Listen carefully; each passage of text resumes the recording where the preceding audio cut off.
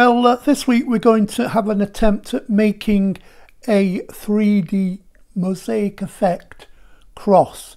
Now you can either put it on something like this, show you a little stand how to make that, or you could put a ribbon and hang this on the wall. You can also do it both sides if you wish. Now you're going to need to print out the designs that we're going to give you. You're getting that one, which is the main design, obviously on the full sheet of paper. You've got the next step-by-steps like that. You've got all the bits and pieces, and that allows you to make something like this. That's the stand I show you how to make, but as I say, if you want, you can take this and just hang it. Look fantastic if you glaze this using the glaze, or you could use a yacht varnish.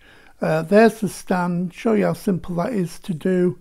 Just slot that in between and that'll stand up perfectly. So I hope you enjoy this week's download. Give you the backing papers as well, so have fun. Listen, when you've made them, please send us pictures so we can put them on the page and show you what you lot have been making. Hope you like the new haircut. Looking more and more like George Clooney every day. I know. Bros. Thinking what? More like Bros. Bros. Bros. What did they sing? I Want to Be Famous. No idea. Vera Lindsay's era. All right, that's your dem for this week. Enjoy making it.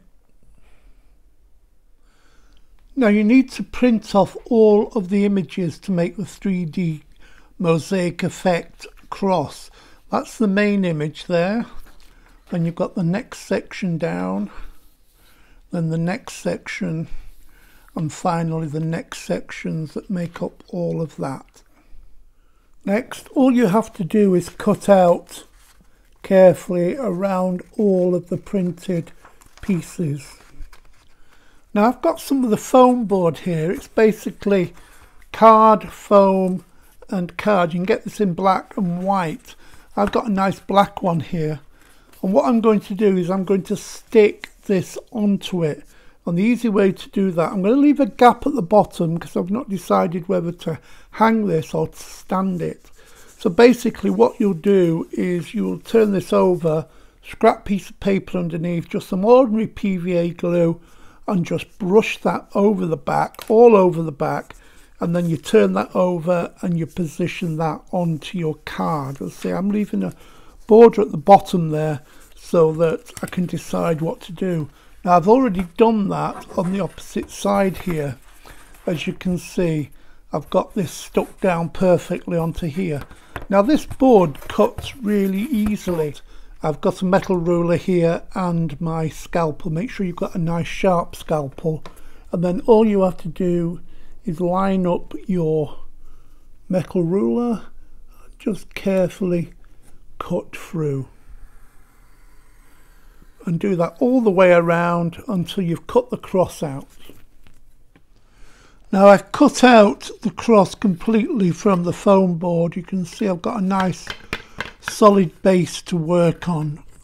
So now I've taken all the other pieces and I've put some double-sided foam tape on the back. I've just stuck this onto some wax paper so I can just take it off easily and stick this down. Now you just need to stick this down as accurately as possible.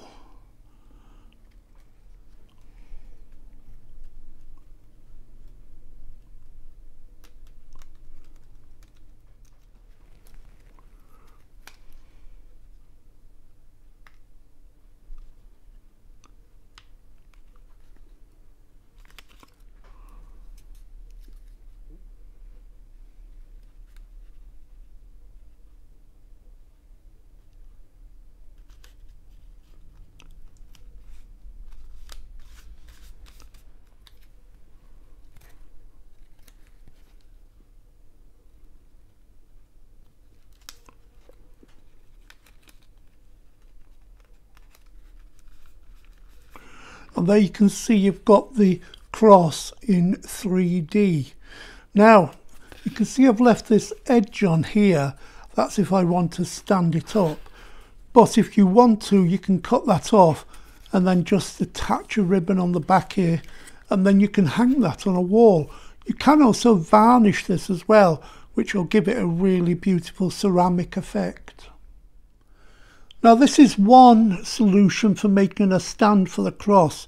I've cut out a large rectangle here, and then I've cut two smaller ones in different sizes, and the idea is that we'll stick these two together, leaving the gap in between, and then this will slot in there and will make it stand up.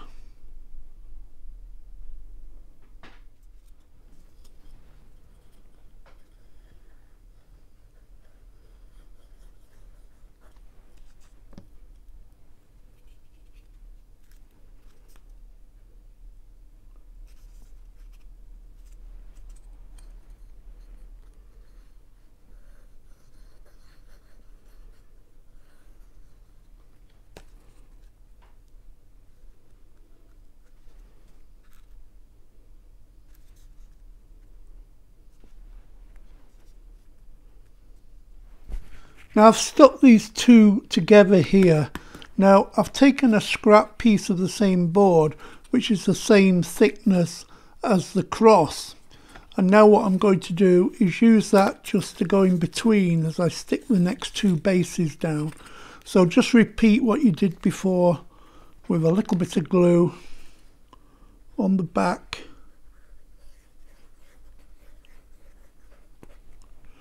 Like so. Put your piece of board in between so you know that the cross is going to fit in there perfectly. So push that right up, make sure that's standing upright, and just let that glue set. Then put the next one on, leave that in between, and then when it's all dry you should be able to fit your cross inside. So as you can see, that's stuck down securely now. The centre piece here, you can take that out, and then your cross should fit in there perfectly and will stand up.